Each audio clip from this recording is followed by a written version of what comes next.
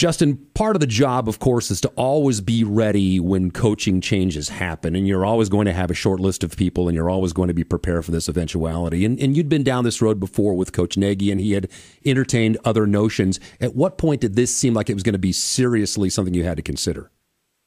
It's serious enough when he sat down with me the first time, and much like the last several years, and we've had numerous coaches because of their success. People want to come and talk to talented people. And so, we've kind of gone through this process now the last 3 or 4 years, and I think we've got a good strategy. We kind of know what we're looking for and then how we want to go about doing it. And that's really helped us. It's hard when you lose somebody you care about that's done a great job. And at the same time, it's been pretty smooth, and we're really excited about where we can go because we were prepared.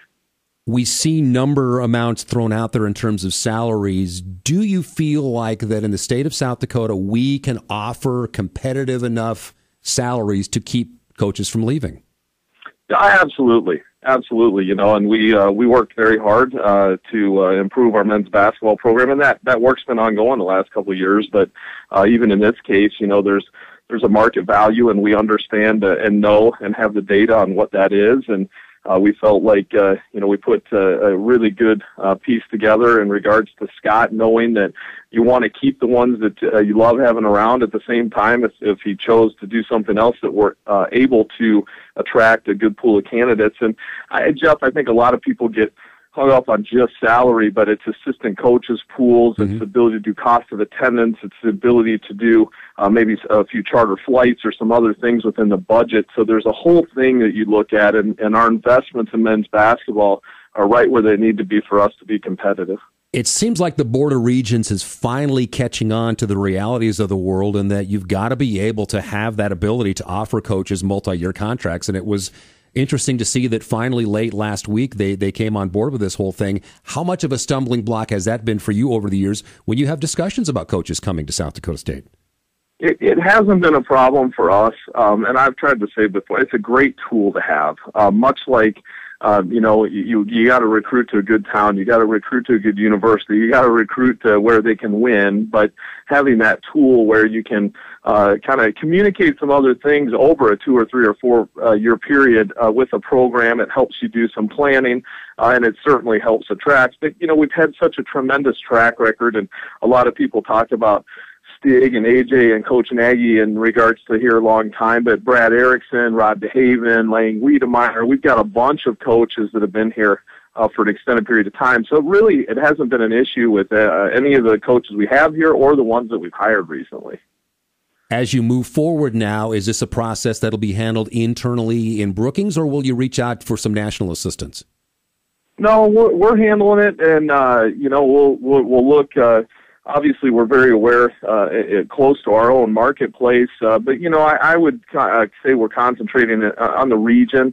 We'll look nationally, but I think it's important that some folks, if you are national, some roots here or having recruited this area, having an understanding of the upper Midwest or the Plain States, I think those things are important and are part of our kind of measurement and criteria, but it's wide open. We're reaching out to a lot of people, and frankly, a lot of people have reached out to us as well.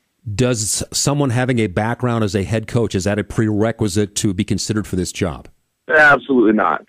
Absolutely not. I look for, I'm really in the business of talent retention and talent acquisition, and that's one of the most important things that we do. You have to have good people. Good people attract other good people. And so, there's a whole bunch of different experiences that matter. If you've been a head coach, you obviously don't have to deal with the adjustment of moving into the chair. But, for me, I came from an assistant position to have the opportunity to be an athletic director. And, everybody who's moved up to those roles has had to have that chance. And so there are a lot of quality people at different levels in the organizations. As a mid-major program, and you can never really look into somebody's heart and their mind when they're accepting a position or considering a position, but as a mid-major program, do you have to accept the fact that some people may look at this as a stepping stone job? Well, yeah, I think you build it up, and really what's nice and what I love about South Dakota State we have a mentality here that I would think is frankly more Autonomy 5 or at least Big 10, Big 12, and how we think about our business and the work that we do. Our scale might be just a little different, but I think because of that, you can have success here.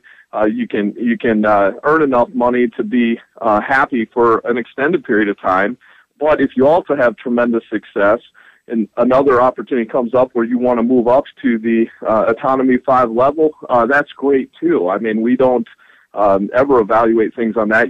Life's about providing people opportunities, and if somebody has a chance to go up a level because of success, then our university will be better off for it. The key is, again, you got to go out and find the next talented person to keep that thing going. Timing, of course, in these situations is always crucial. I'm reminded of the John Wooden quote, "Be quick, but don't hurry." Does that apply in a situation like this now? Yeah, absolutely. And I think that's why you do a lot of homework ahead of time and you get prepared so you can do a large volume of work in a short period of time without skipping steps. And, anytime you're in this scenario, minutes feels like a day and a day feels like a week.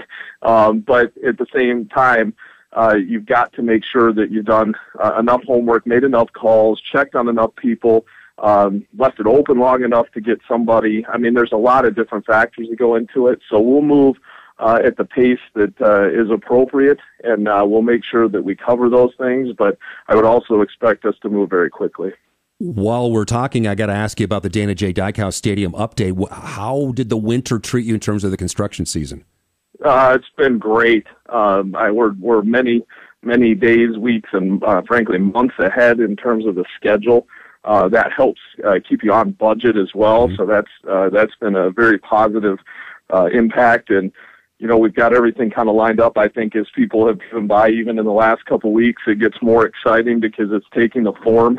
You can see seating, and you can tell what the stadium's going to really look like. There's some glass that's been put in, and it's coming along really well. I'm getting really excited. I wish we could kind of skip spring football and head right into the season.